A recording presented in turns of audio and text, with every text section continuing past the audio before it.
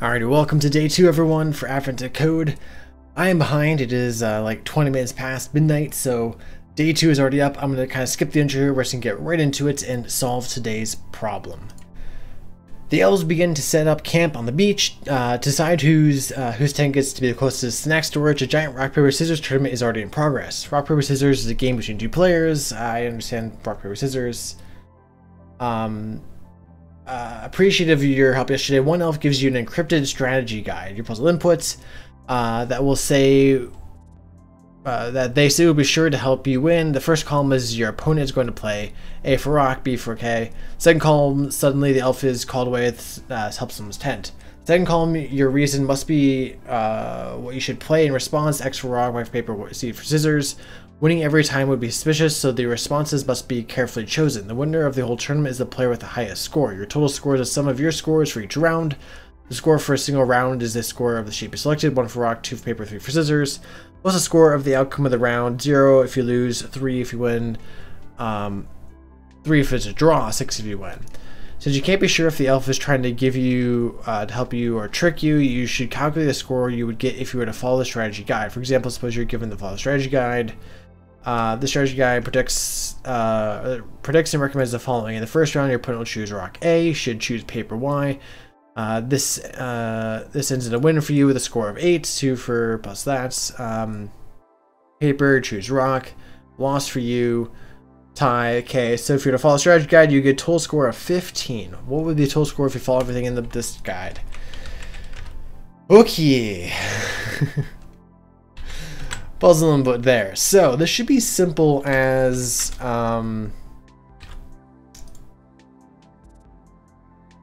whoops.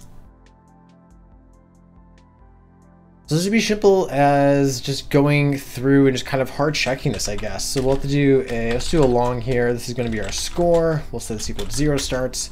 And let's just go through all of our inputs here.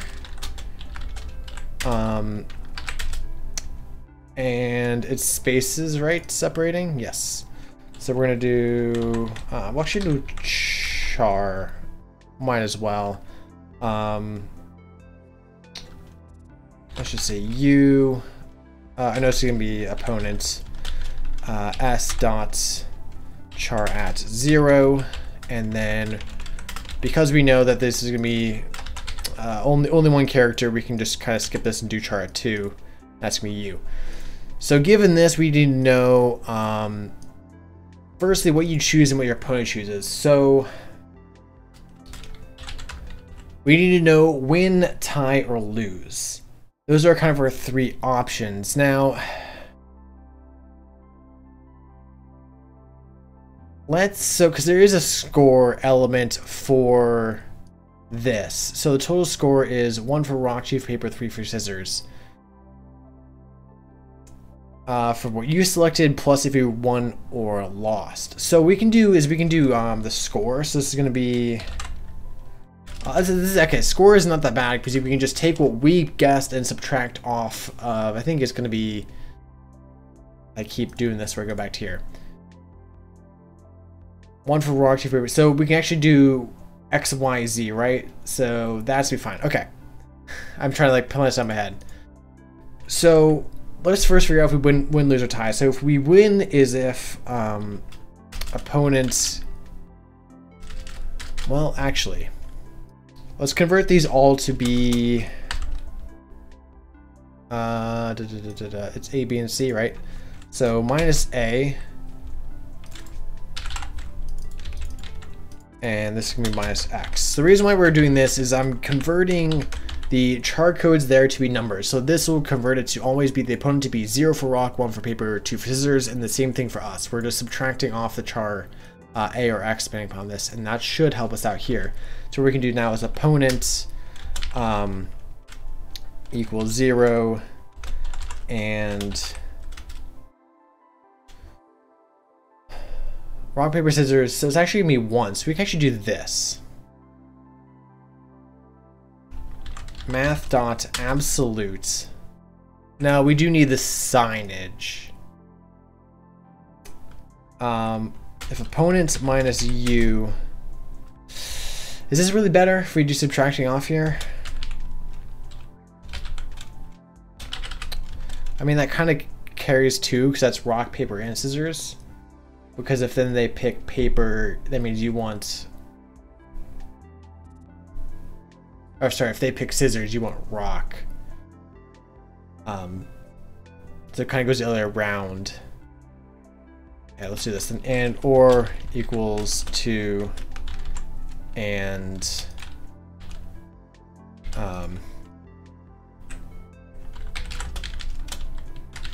we'll go with that. So this is a win.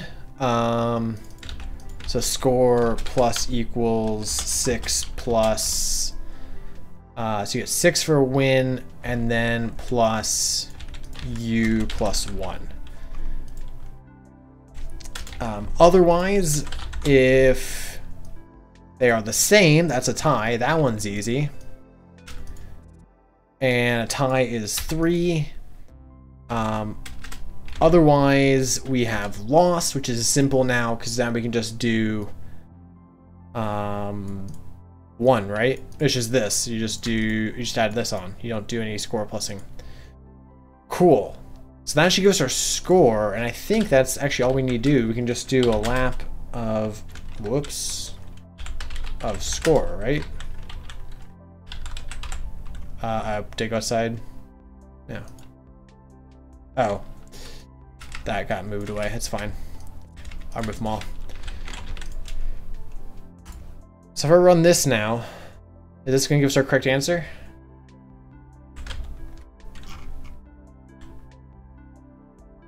Nope. Okay. What if I do... This is our input here. We get 15, well, which is actually right. Okay, so that means there are some extras which I didn't get right. So the opponent minus you, there's rock, paper, scissors.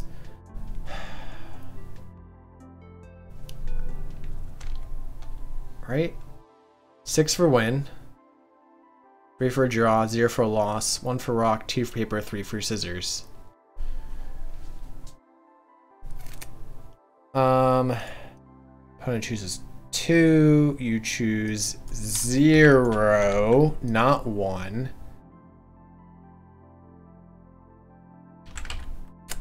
That would be, might be my mistake there.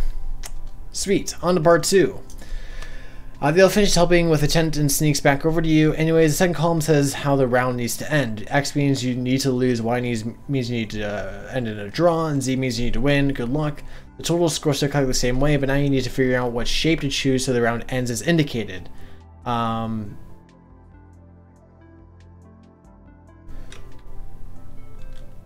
Okay, so same thing, but now we need to calculate, or we need to figure out what we need to do. So now this is no longer U, this is going to be the outcome. So what's the outcome? Lose, draw, or win. So if it's 0, actually this is not too bad. We just do simply outcome equals 0. That means we need to lose, which means we need to take our opponents and we need to add 1? No, subtract 1. Because, right, rock, paper, scissors, so if they have paper, you want to choose rock. Yes, so we need to add 1, but then remainder 3, I think. I think the negatives are always weird. Negatives are always weird with remainders. We'll see.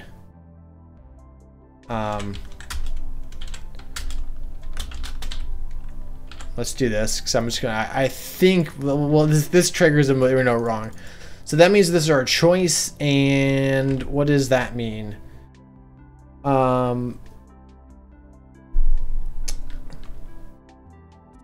this is our choice then. So our choice is still going to be, so it's still going to be this though. So because the outcome is 0, that means we need to lose, right? which means it's actually just this. Else if the outcome is a 1, that means it's a tie, right? Y means end in a draw, which is this one. And draw is easy because a choice is just the same as the opponent. Easy peasy. And then lastly, if it's a 2, it's a 6, and our choice is going to be this, but +1. And I'm this one I know for sure will work. I'm just not sure about the negative up here. So let's run this. Hopefully we don't hit an assert. We don't. Good. Throw this in. Oh, we're wrong. Did I do this right? 2 is a win.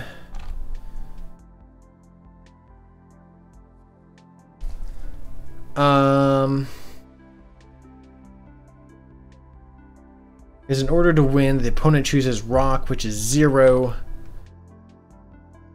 That means we need to do paper, which is a 1. But a paper is 2. So that should be right.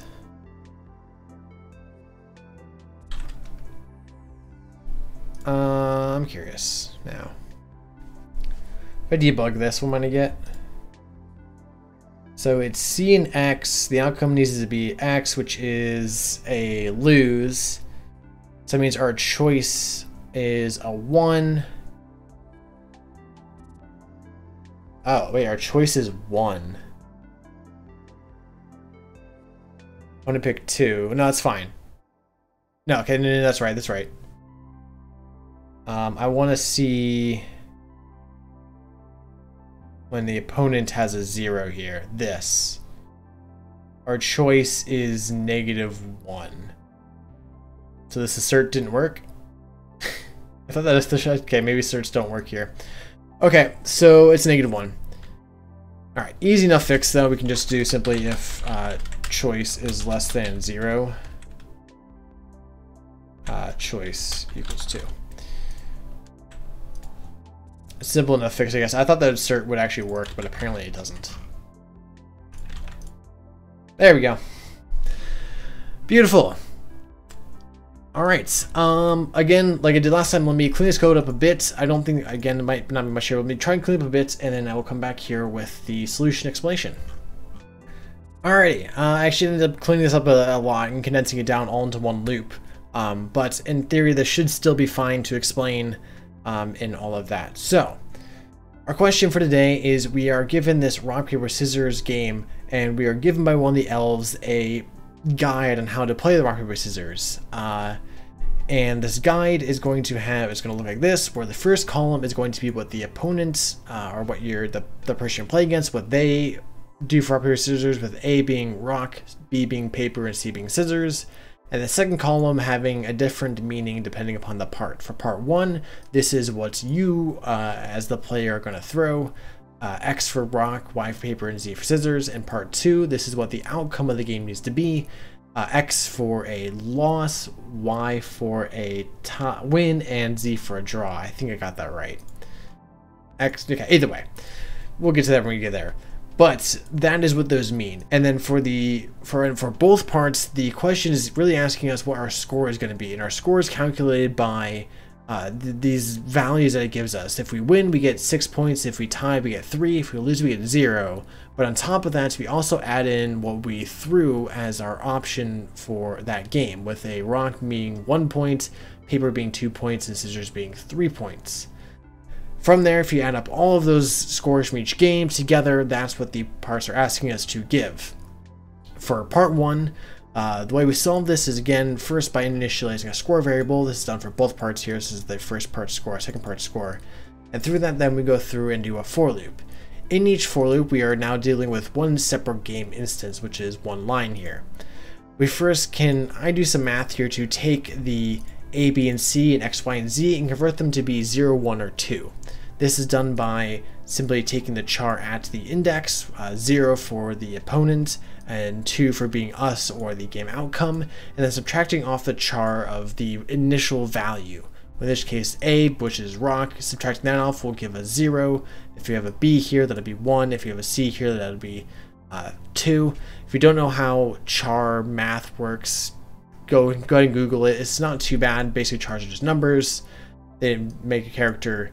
It's nothing too bad, but that's what we're doing here, doing some little char math, convert our character into a number of 0, 1, or 2. Based upon that, for part 1, we can now determine upon if we have won or if we have tied.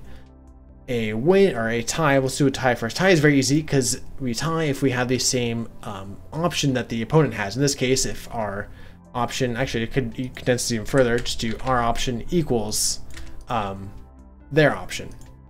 That's a tie. That one's nice and easy to do. A win is a little bit harder to do. It's for rock and paper. If we have the value that's 1 above that, which in this case we subtract the opponent by ours, we should get -1. If we get that, that means if we have 1. The other case though is if they throw scissors, if we throw a rock, that's 2 minus 0, that's not -1. We have to add a special case for this here. But if these are true, that means we have 1. We can go ahead and increment the score by 6, and then again to the tie, increment by 3. And then regardless on both those cases, we always want to add what we threw plus 1, because remember, we are doing 0, 1, and 2 for rock, paper, scissors. They have 1, 2, 3 for rock, paper, scissors value, so that's why we add 1 to our value. And that's part 1. Not too much to it, it's just understanding how to efficiently determine a win versus a loss given the input values here. Part 2 works very much the same, but instead of finding the outcome, we are given the outcome, we need to figure out what we threw. In this case, if the outcome is a 0, that means it's a loss. I actually ended up condensing this down a little bit, and you'll see kind of what this means. Because I have my values as 0, 1, and 2 for rock, paper, scissors, when the values for the game are 1, 2, 3, that means I can do some little trickery here. Because a loss means that we need to throw the one below that, we simply just don't need to add 1 to our value here for the score. With the exception being if they threw a 0, which is a rock, we need to throw scissors, which is 1 less, so that's a negative. So therefore I can just simply wrap it around manually and throw a 3 instead of what the opponent threw. And that's what this is doing here. That basically just takes the rock, paper, scissors they threw, subtract 1 off, wrap the 1 around, and then adding 1 up, and that just condenses down with some nice math operations to this. If the outcome is a 1, which is a Y, this case we need to tie. Tying is easy because we just simply throw exactly what the opponent's already thrown, add 1 again for the reason above, because we're always 1 less, and then add 3 on for the score for a tie. If it is a Z, or in this case a 2, we simply add the score of 6 because we won. We do the exact same thing we did above here, but because we don't need to worry about the negative numbers when we do the wrapping around, a modulus works fine here because we don't have to deal with those negative numbers there. Everything is good. Simply add 1 to the opponent, throw a modulus on there so it wraps back around to 0 if we get a 3, and then add 1 again to account for our off by 1. And that's it. Sorry if that wasn't the best explanation. I'm not fully, still a little, yeah. But anyways, there we go. Day 2 has been done. Hopefully you guys have enjoyed. I'll see you guys all tomorrow for day 3. Peace out.